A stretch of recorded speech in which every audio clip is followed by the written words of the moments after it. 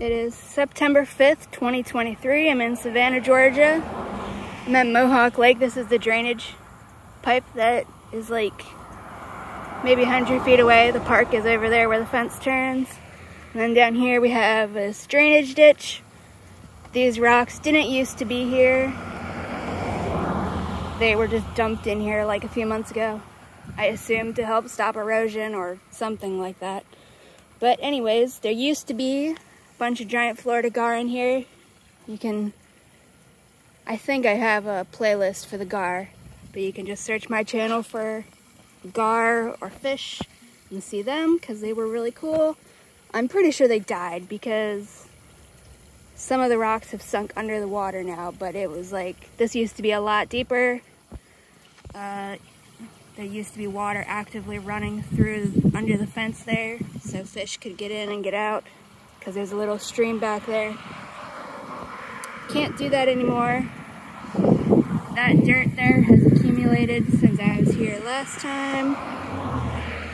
And there's a lot of little fish in there, which is nice. Yeah, you can't really see them on here. They're the little dark shapes. There's a bunch of fish in there, so that's nice. And then there's cardinal vine growing here. I'm pretty sure that's what this is called. So that wasn't here last time.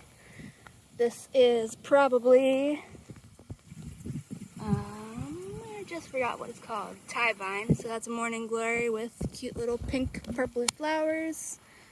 The winged sumac that used to grow here seems to have disappeared.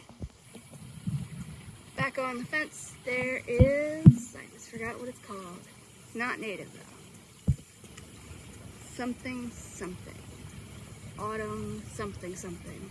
Autumn clematis? Might be that. And red-shouldered hawk calling up there. The dead brown vines on the fence is pepper vine that I guess has died for some reason. It was alive before. Ooh, there's a bug trying to land on me. Go away. Some white beggar ticks. Right there. Some plant I don't know back there.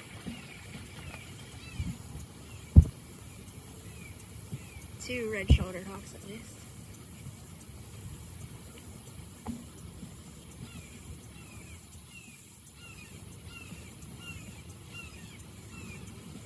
Okay. Yeah, it's just an update for the plants that are growing here since they change. Alright, bye-bye.